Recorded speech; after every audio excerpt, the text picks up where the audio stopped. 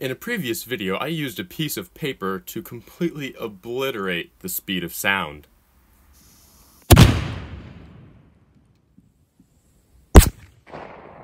And in so doing, discovered a strange phenomenon. Stay tuned. At first it seemed obvious that the shockwave was simply shaking the camera, as seen in these clips.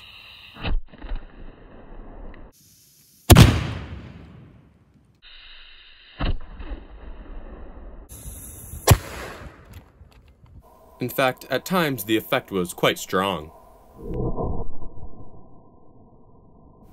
Even so much that, with the camera several feet away, this happened. Wow, that would seem more powerful. Yeah, powerful enough to knock over the camera. Anyway, here's further proof. Look at where the arrow is pointing. Even at that distance, the camera still seems to shake a little bit, and notice that debris falling. However, I started to have some doubts after reviewing some more footage. This one doesn't look quite that simple. It looks like perhaps the camera lens is being distorted. After all, it is just thin glass. I suppose at this point I don't have a whole lot of reason to believe that it's not just the camera shaking, but as we look further, things do get stranger. There is the aspect that the digital camera cannot intake all of the information that is happening. At 240 frames per second, we do get some pixelization, especially on this freeze frame.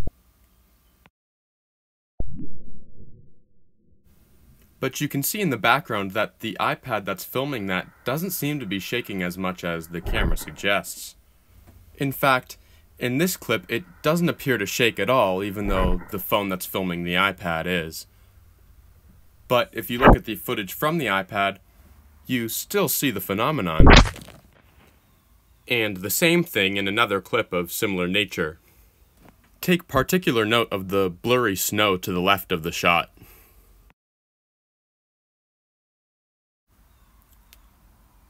Well, I suppose it could just be the camera shaking, but it does just seem a little bit strange. It's this clip that's the coup de grace. If you can explain this, please do in the comments below.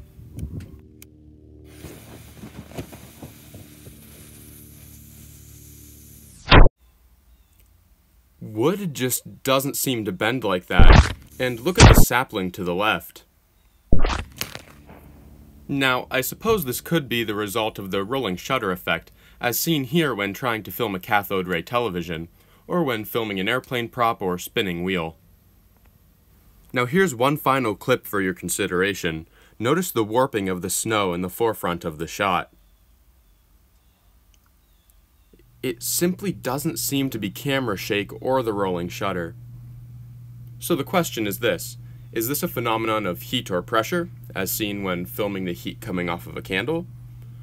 Or perhaps some similar optical phenomenon like a mirage on a hot road?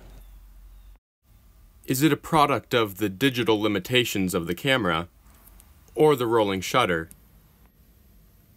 Or perhaps I'm just off my rocker and it is just the camera shaking. Or could it even be that lens warping? It may be a combination of any of these effects, and if you have any expertise to share, please do so in the comments below. In any case, that's all I have for this video. I appreciate you sticking around till the end. If you enjoyed the video, please give it a like and consider subscribing. I thank you for sticking around till the end, and I hope to see you next time. Thanks.